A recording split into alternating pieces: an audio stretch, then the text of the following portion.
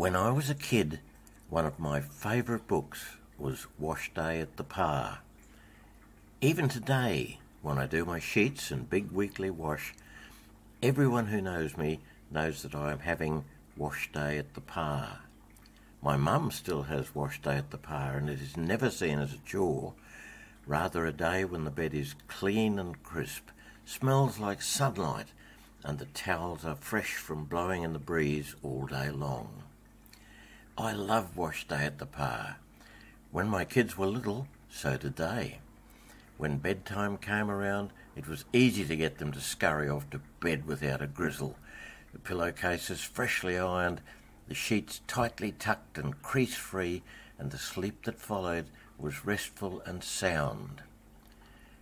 When the book was banned, I was shocked.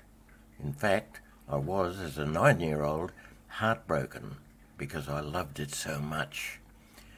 Washday at the Pa was an illustrated children's book by photographer Anne Westra, first published in 1964, that describes a day in the lives of a rural Maori family.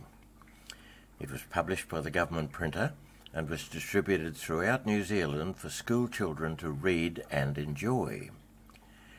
I had grown up with Maori kids who lived in houses like the one in the book, and they always seemed to be laughing and happy. I knew Pakeha white kids who slept in potato sacks and lived in houses in muddy fields, and they were mostly cheerful and bright. Yet, Washday at the Pa was banned. After complaints, the then Minister for Education announced, "The objections mainly refer to the family's living conditions, which are said to be untypical. They were not intended to be regarded as completely typical. However, it is clear that the publication has given offence, and I have therefore decided that it be withdrawn from the schools." The author of the book, Anne Westra, commented, "The booklet was never meant to portray a typical Maori family. It is just a story of a happy family living in the country. It shows the warmth of family relationships." As a child, I caught that message because my weekly wash is a day that I still approach with happiness, not as a chore. When the book was withdrawn from the schools in 1964, I managed to steal a copy. Unfortunately, I got an attack of guilt and returned it the next day. Sometimes I regret having been brought up so well because I missed that book so much.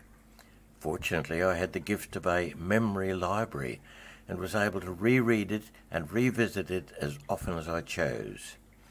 Unfortunately, I have never held it in my hands again. The books were boxed up and returned to Wellington and shredded. It is virtually impossible to find one these days. Any avid reader will know what the feel of a book is like. It's like holding hands with a much-loved friend and embarking on an adventure together. I have read books on a Kindle and on an iPad, and it's simply not the same. It doesn't feel right, it doesn't smell right, and it doesn't read the same either. But Washday at the Pa will always be the book that was my happy place.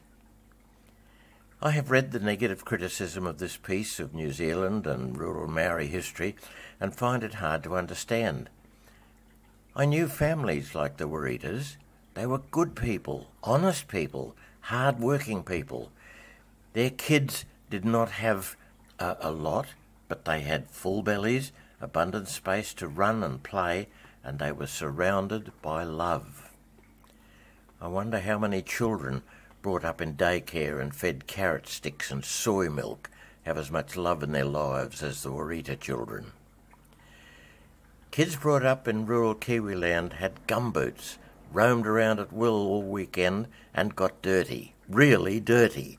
Mud was a fact of life. We got cut, we got bruised, we fell out of trees, and we sometimes got sick. We owned air rifles, which we loaded with uncooked grains of rice for our war. That way no one could pretend that they hadn't been shot when the welt on their leg clearly showed that they had. I had a .22, as did my friends. None of us turned into psychotic killers. In fact, guns hold no satisfaction for me because I grew up with them. The censorship of 1964 involved banning a book because it seemed to portray rural Maori families in a negative manner. But did it? It was factual, it was real, but most importantly, it was full of joy in the richness of the simple abundance of love and that wonderful joy of belonging. These days, if a book was to be banned for not being a typical representation of Kiwi family life, I wonder how many books about mummy and mummy, daddy and daddy, and I am a boy-girl would be withdrawn from publication. Probably not one. In fact, there are sexually explicit books in school libraries that belong in a rubbish dump, not a school.